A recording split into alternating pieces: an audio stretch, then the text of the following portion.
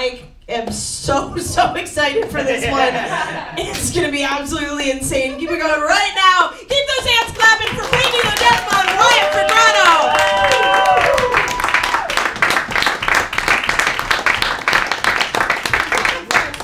Wyatt. Okay, Wyatt's going first. Wyatt jokes, let's go. We definitely discussed that. Sure. So during her first year of college, Britney worked as a stripper to pay tuition. And after working hard every day for a year, finally she was able to quit going to college. Thank you so much. I'm really glad we can both pretend to be Mexican tonight. I actually grew out my bush so we could have matching hairstyles. Wyatt, you look like your shower drain has its own ecosystem and tech support. So I heard that in one of your past battles, Britney, you were kind of offended because somebody, like, I guess implied that you're a whore. So here we go. Britney is such a giant cum slut. She's such a big slut that in the early 2000s, all her classmates used to call her Free Britney. Wyatt, I'm a whore. You were just an aspiring whore. Good one. It's your turn. Oh, I know. Wyatt's what happens when you feed an Indian kid too much tikka masala from Trader Joe's. He says he's 97% Indian. The most Indian thing about Wyatt is he spells Wyatt using AT&T. Nice.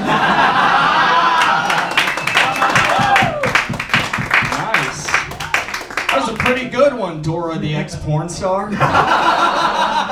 Britney works for her father's company, Chatterbait.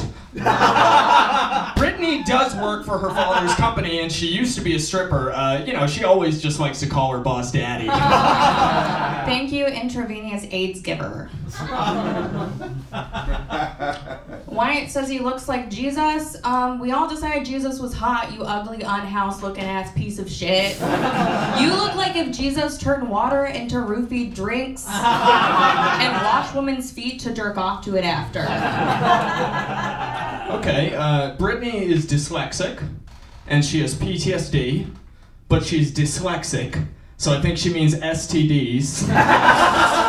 Of course, Britney, you know, will tell you that she and I, we've never slept together, of course, because I don't book anything. And there we go. Thank you, reverse dolazol. Okay. Your jokes are good, but not the comebacks. Can you shut the fuck up? Oh my god. Wyatt went to NYU. His parents were proud. They achieved the all-American dream once he started getting accusations. He studied dramatic writing. Hey, use your degree to write a suicide note. Last joke. Okay. Britney is bisexual. You know, she's mostly a lesbian, but she still does fuck guys when she needs money. Thank you, Alibaba Prince. Thank you, Jenny on the cock. Thank you, Gen Z Night Stalker. I don't even get that. Wyatt took a while to send me his info, so I ended up doing some research. I found a Reddit thread where he gives advice on stand-up comedy. Oh, is that true? Yeah, it is true. Do you want to go on Reddit and find it, bitch? I also found another one where he tells you which household items you can fuck. First being your sister's scrunchie, the last being the household cat.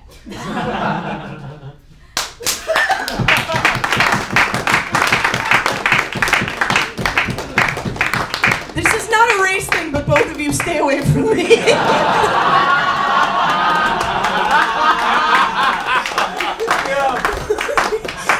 Give it up for these two, everyone. I love that in the middle of one of the meanest roast battles I've ever seen, you still called the homeless unhoused. Diversity, equity, and inclusion. Dan Wickes, what do you think of this fight? I think I got everything I wanted. Yeah, this is awesome. I knew you guys would be mean to each other, and you were. that was awesome. I loved it. Yeah, I think it was really close. I think just by a hair, I'm gonna give it to Britney, but great job, guys. All right. One for Britney, Eric Asper. guys seemed so surprised that you were being mean to each other. There seemed like there was some real feelings going on in that battle.